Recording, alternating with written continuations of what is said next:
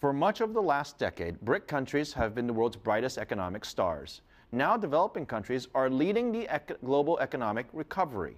They're part of a so-called Next 11, the name given to the group of nations deemed by Goldman Sachs as potential bright spots. Among them is the Philippines, where confidence in the government and a young workforce are helping the economy. Barnaby Lowe reports. It was a first in the Philippines. Tech companies coming together to showcase the hottest and the newest gadgets in the market.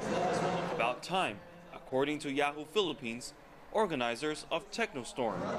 Consider this: 400 million text messages are sent every single day in the Philippines. Over 27 million, or close to 30% of the population, are on Facebook. This place is no Silicon Valley, but Filipinos are considered to be one of the most tech-savvy and tech-crazy. And they're also buying. It's not nearly as big as the Consumer Electronics Show in the US, at least not yet.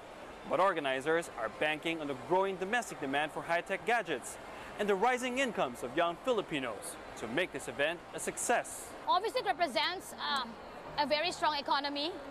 I think a very strong middle class. In fact, strong consumer spending, not just in the tech industry, has helped shield the Philippine economy from the ongoing crisis in the West. The country may have even benefited from it as outsourcing, particularly in the call center industry, continues to grow. But just how strong is this economy? It's outperformed most of its Asian neighbors by posting a better than expected 7.1% GDP growth in the third quarter of 2012. Year to date, 6.5%. Making it one of the fastest growing economies in the world. The market responded to the news with resounding optimism.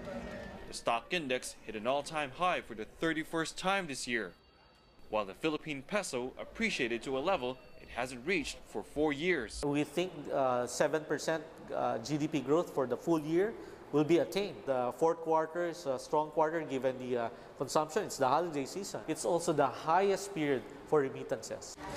Foreign remittances, mainly from overseas Filipino workers, which is expected to exceed $20 billion this year, and for the longest time has been the backbone of the Philippine economy. But as the government tries to keep the momentum going, the hope is that no Filipino will ever have to leave the country in search for a better life. Barnaby Lowe, CCTV, Manila.